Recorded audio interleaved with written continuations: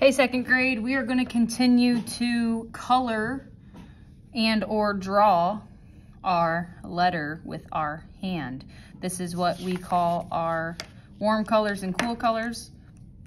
For those of you who need a little ketchup, not mustard, just ketchup. No, I'm just kidding. These are the warm colors, red, orange, and yellow. And these are the cool colors, green, blue, and purple. When we are deciding what colors we're coloring our paper, we needed to think about two things. Number one, when we're looking at this letter, as you can see, my letter is an E. I'm gonna put these down because they're my cool colors. Now, with my warm colors, I started with the hand itself. So when I'm looking at the hand, this shape goes all the way around. It stops up here on this corner, but then it goes up and around, and I'm only coloring what's inside of the E. We're treating it as if it is its own shape. Now, looking at this shape, knowing that it is a hand, I know it continues to this side. So I'm gonna go ahead and color this finger yellow too. As I look through this entire thing, I'm looking at this finger, the next part of it that is inside of the letter is also gonna be yellow.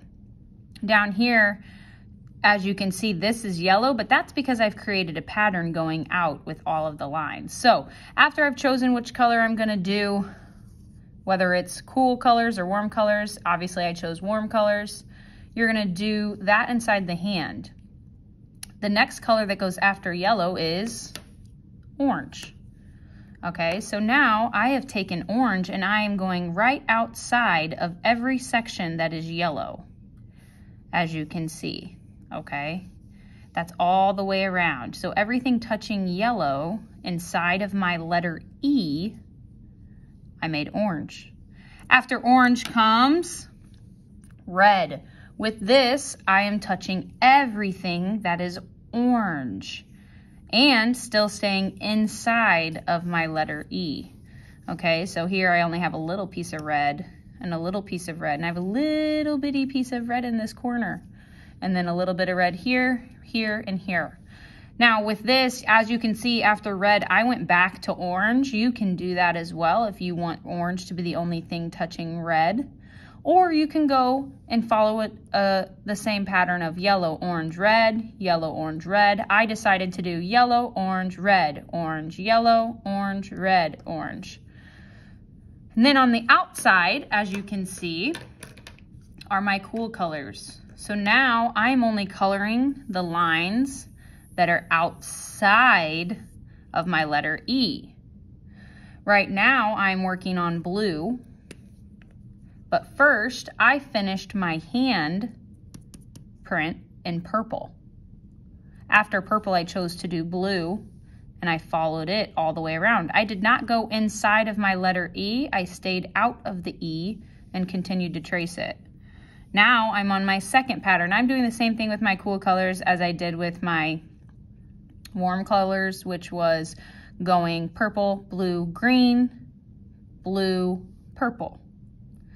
So you can do it however you want. I want it to be the best that you can do. I don't want to see this kind of coloring, okay? I want you to take your time and color slowly like this. This is going to give you a better result.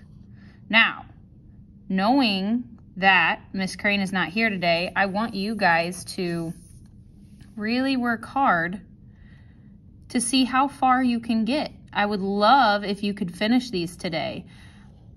If you are talking too much, the sub is going to ask you to stop talking and then begin to write names down. So I advise you guys to work extra hard on these and try your very best to get finished.